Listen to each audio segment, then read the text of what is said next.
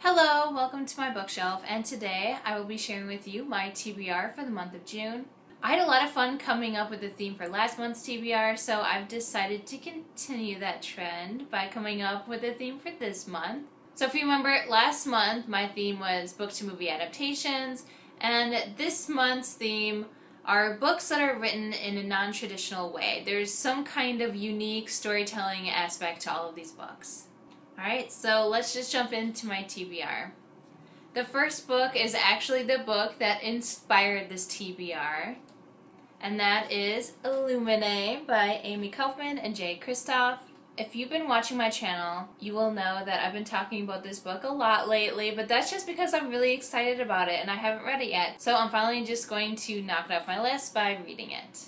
And I honestly don't know that much about this book. I know that it's science fiction and that it's set in the future. This book is just a compilation of confidential files and instant messages and emails and letters and just anything that they wanted to throw in here. So it has a unique format, and that in and of itself just made me really excited about this. I really like books that take a chance and try something a little different, and that's kind of what my entire TBR is trying to celebrate. So I am extremely excited for this one. So hopefully it'll live up to my expectations, at least on some level. Alright, the next book that I want to read this month is The Princess Bride by William Goldman. I had actually recently mentioned this book in a video, and Books and Looks, they suggested that if I enjoyed the movie that I would love this book and it would be perfect for summer, so I am taking their advice and I am going to read it this month. And the unique storytelling aspect is kind of like the frame story of this. So The Princess Bride is also a book in this story written by someone else. And so this is a book within a book. Like, this book is the telling of this other book. It's kind of confusing, but it is unique, and so it fits into my category for the month. Like I said, I've loved this movie for a long time, and I'm really excited to finally read the book. Okay, so the next book that I want to read this month is A Cure for Suicide by Jessie Ball. Now, I apologize for the cover, it's kind of jarring to look at. This is some kind of dystopian. So this man and woman come to this village, and this woman is this examiner, and she's there to help explain to this man like what things are, what he needs to do. And this man is haunted by some dreams, and he meets this young woman at a party, and it kind of throws everything he's been learning into question. And so, from my understanding, it's kind of an exploration of like, what is this village and what is going on here. So there's a lot of mysterious things that I don't understand as of yet, and that definitely piques my interest. So I just really like books that set up this strange place and you kind of slowly figure out like what is really going on here. I love that. And as far as my month's theme goes, there's just a bunch of like dashes and then sentences just throughout here. I'm not really sure if that's supposed to be dialogue or thoughts or what. And then at the very end, there's just like these long, giant paragraphs. So there's definitely some kind of unusual format going on here. Since I haven't read it yet, I do not know exactly what they are, but I will find out soon enough. So this should definitely be an interesting read. Okay, so the next book that I want to read this month is My Name is Minna by David Almond. Now, when I got this, I didn't realize that it was a prequel to this book called Skellig. I've never heard of that. I believe this is a kid's book from my understanding. But either way, because this is a prequel, I figure it's not really a big deal if I read this before I read the original book. I mean, I guess I'll let you know if I have no idea what's going on, but it should be a pretty easy read. So the strange thing about this book is that it's basically just this girl's diary, her journal if you will, and so it's written like that. There's just like lots of different fonts and just like a unique style. And so there's even black pages in here, which again, a little unusual. So just the format of this book is what makes it unique. So I honestly don't know what it's about, other than a young girl finds this journal and she starts writing in it. And I guess if this book is really good, I'll have to pick up the original book, Skellig, and find out more. So the next book that I want to read this month is Letters of C.S. Lewis, and it's just that.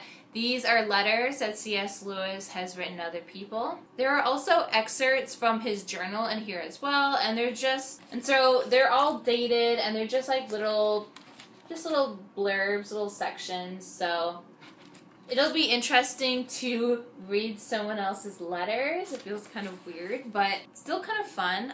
C.S. Lewis was the author of the Chronicles of Narnia. That's what he's most known for, but he's also written lots of other nonfiction books just about his own insights on the world around him, and so I've read some of those, and those have been really interesting and just really good reads, so I'm excited to read this as well. So the beginning of this book has a memoir written by C.S. Lewis's brother. So it's kind of a mixture of the two. But out of the way, I've enjoyed C.S. Lewis's writings for a while now, so I'm excited to find out a little bit more about him. Alright, so the next book that I want to read this month is Stolen by Lucy Christopher. Now, this book is written as a letter from a victim to her captor. So this girl named Gemma, she was kidnapped, and now this entire book is just the letter written to the person that kidnapped her. So a very unusual premise, but a very interesting one, and something that really piques my interest. So I'm really excited about this book, even though it's kind of a dark topic. Those things just really interest me. So I'm curious to see if this is as good as it's supposed to be. After all, it did win an award and all. Alright, so the next book that I want to read this month is Stories from a Moron, Real Stories Rejected by Real Magazines. And this is by Ed Broth. And there's a foreword, I guess, by Jerry Seinfeld. So this should be a pretty funny read. That's the intention behind it. But yeah, it's just as the title suggests. There are short stories in here, and then it's followed by the rejection letter that he actually got by the publishing company. So there's an example there. He said that he did remove a couple of things, but he didn't add anything to the letters themselves. So that's kind of an interesting premise. I have never been brave enough to submit anything to be published, so I don't know what that experience is like. So it'll be interesting to get a taste of that. And it's also just really interesting to me how many times he's tried to get these things published. That to me shows a lot of dedication. I feel like after a couple of rejections, that would just really hit home so hard to me that I don't know if I would keep submitting them. But if it's something that you're really passionate about, it makes sense to keep going. So I don't know. I just think this is a cool premise for a book, and I'm excited to read these short stories to see if they're actually any good at all. Maybe they should have been rejected. I don't know. We're gonna find out. I'm also really curious if they give reasons for why they reject each short story, and to see if they fit that short story at all. It should be an interesting read. The last book on my TBR is Intro to Alien Invasion by Owen King and Mark Jude Poirier. It's illustrated by Nancy On. Now, as you can see, this is a little different than normal. And that's because it's a comic book. So yeah, this is just a giant comic book. This is just a really cool book. So other than Fruits Basket and Charlie Brown, I don't own any comic books. I'm still pretty new to all of this, but I found this at the dollar store actually, and I just love the color. I think it's really beautiful. And I just think this is a really fun sounding book. It should be really funny, and also just a really easy read. I mean, because again, comics don't take that long to read. Admittedly, I think this is aimed towards a younger audience, but I don't really care. I think it's fun. I'm a child at heart, so I think this will be a really fun read this month. Okay, so that was a long TBR. It seems kind of ambitious because I have 8 books, but a lot of those books should be pretty quick reads just because of the format themselves. Either way, I am really excited for this month's TBR. There's just a lot of books in this TBR that I've been excited to read for a long time. So this will be a really fun reading month for me.